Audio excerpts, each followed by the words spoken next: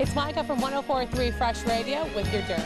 Melanie Griffith and Antonio Banderas split up after 18 years of marriage back in June of 2014, and it looks like they have finally finalized their divorce. According to TMZ, they finished divvying up all their assets and bank accounts, and it looks like Melanie will walk away with $65,000 a month in spousal support, a Picasso painting, and a house in Aspen.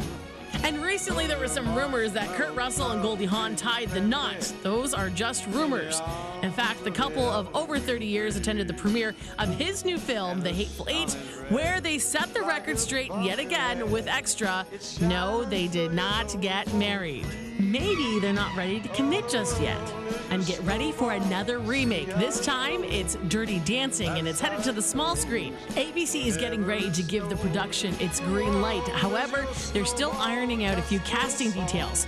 Abigail Breslin will play Baby in the remake. However, they haven't announced who's going to play Johnny, and there is no set release date. Get more gossip online at freshradio.ca.